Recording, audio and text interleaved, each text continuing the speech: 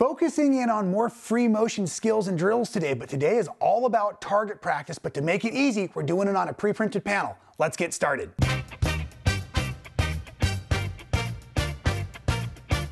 We have a bunch of great videos listed in one of our playlists for you, all about the different free motion skills and drills we've been doing. I love to teach this stuff, but I've been doing a lot of it on solid fabrics, and sometimes that's just kind of hard. It's kind of overwhelming to be looking at a blank canvas and say, where do I start? Now, what I want to do today is I want to talk about some of these cool pre-printed panels. One, because they're great to machine quilt on, and two, because they make great gifts when you're all done. This is not, I shouldn't say waste of time in the practice, but you can really use these when you're finished.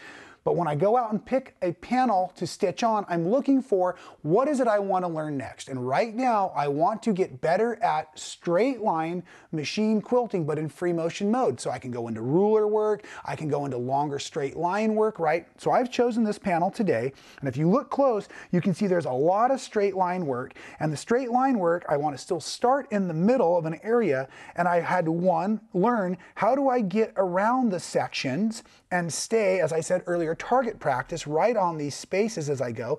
And you can see right here I'm not perfect. You can probably see right here I'm not perfect. So what I'm first doing is learning to just stitch straight lines by having something to follow. But as a good quilter would, I start in the middle and I move my way out. Then later on, I am still dealing with straight lines, but I'm doing some more intricate curves as well.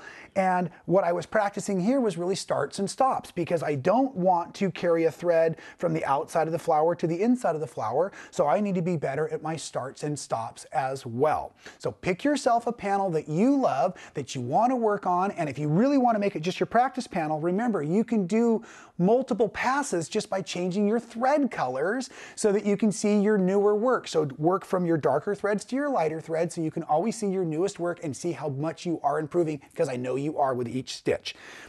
All you need to do is take the panel that you have, and I took mine and cut it in half so I'd have two parts. I've put a regular backing on it. I've put the batting that I use very often, so I'm testing my samples I have at home. And then I've gone ahead and I've safety pin basted it, and I'm safety pin basting around where I will not be stitching it first. So even though this looks like the center, and I do want to start on this square, because in this square I have a curved line that I'll be sewing, I want to sew my curves first when possible. Okay, so I'm going to sew the curve of this, and I'm going to sew the curve of the flower, and then I'm going to come back with this straight line. So that's why there are no safety pins in this area. As we get ready to get at our sewing machine, I always have my sew slip mat down. That's a Teflon coating for my machine, and it makes it very, very nice so that I have a slippery surface underneath. And you see I'm wearing my machine gears gloves. Now, what I'm going to do with my presser foot up, I'm going to take one single hand cranked stitch right where I want to start, and I'm going to bring that thread tail up from the bobbin as well. And I'm going to smooth this out. Now presser foot down so I have tension on my thread. I'm going to take a couple stitches to lock in, and I'm actually going to go right around that little spiral that we see in there, and then I'm going to start out along the sign or the banner, whatever we want to call this.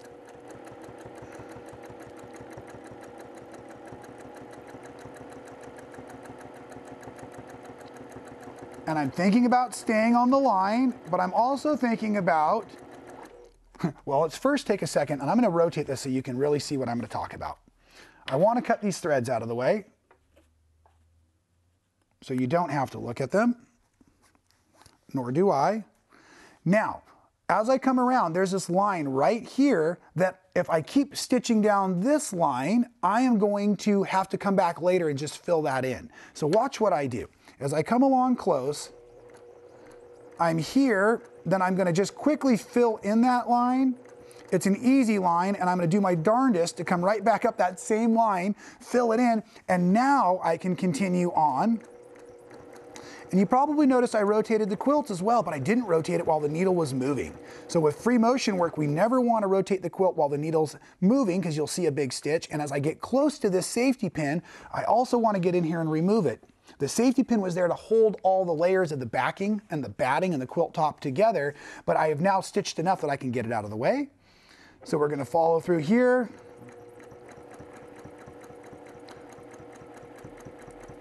I'll catch the rest of the leaf later when I do the stem below. And so other things we should talk about. What about my hand position? I can see my right hand is starting to come a little far away, and you can actually see some of the pucker that's happening around the quilt. So we also want to practice our really good body mechanics. So this is all about learning how to machine quilt while tracing something instead of doing something that would basically be a blank canvas where you're out there just floating along. Here I'm going to come back up. I'm going to secure as much of this as I can, and I was talking too much.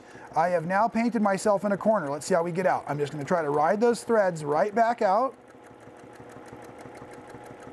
Okay, I did it. Not too big of a deal. So now as I come around the outside of that curve, instead of doubling back again, I'm going to follow a new line.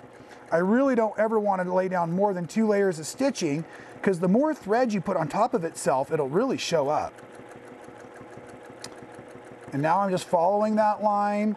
I'm actually kind of looking just right behind my foot. It's obviously hard to sew backwards like this, but with enough practice, you'll get good. But you know, if you felt uncomfortable with it, you would stop here. And like I said, you're just going to go ahead and rotate the project like this, and then you can see where you're heading so much more easily, and you can head down there that way.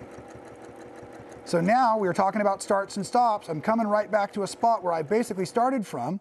So I'm going to take a few stitches in place. I'm going to lock it down. And then what I want to do is I want to rotate by hand up, and then I'm going to move and tug on my thread here. And if I cut right at the knot, a lot of times I have also now cut my bobbin thread. It worked. I'm so proud of myself. Now you saw me going around the scroll, but while you were on coffee break, I needed to go ahead and go around all of my other objects with inside of this box, because as I said, I want to focus on my straight lines. So we work from the center outward when we're quilting. I'm going to do this first inner straight line next, so I can pull the safety pin. I have basically basted the quilt again by my stitching here and over here, so I'm getting my safety pins out of my way. And then the other thing I want to really think about is I want to think about good places to start and stop. And I don't mean the stitch, but I mean, well, I do mean the stitch, but I mean the motion of the machine itself. So real quick, let's go ahead and bring that thread tail up again. So I've got my presser foot up. I'm just kind of pulling on my top thread to bring the bobbin through. And now what I'm going to do is I'm going to go ahead and secure those stitches again. But what I was trying to say is this is a straight line, and I really don't want to stop within that straight line. So I'm getting my hands nice here, and I'm going to come all the way down to this bottom corner, so that way, that's my stopping point. So I've got my hands in a position where I can go to there, get my machine up, a couple stitches, and I'm just looking in front of the needle just slightly.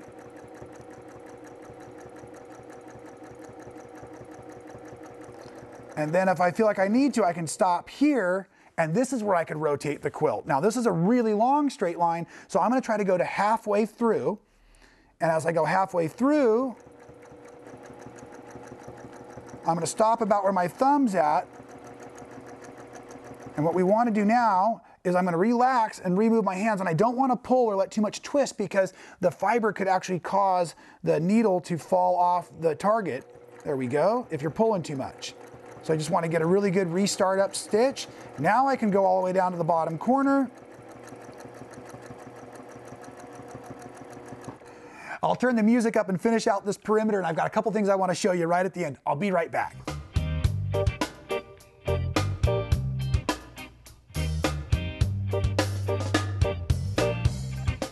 Okay, I'm back to the final corner, and just like before, what I want to do is I want to bring my thread to the top, and I want to kind of give a pull and a tug and hook for my scissors and snip right at that knot. And again, I have freed myself from the bobbin thread as well, and you can see here that I don't have any trailing jump stitches, but I was also using my thread cutter right in here because it was convenient, and what that'll do for you is it'll leave these little whiskers, so sometimes you need to come back in here and trim that out.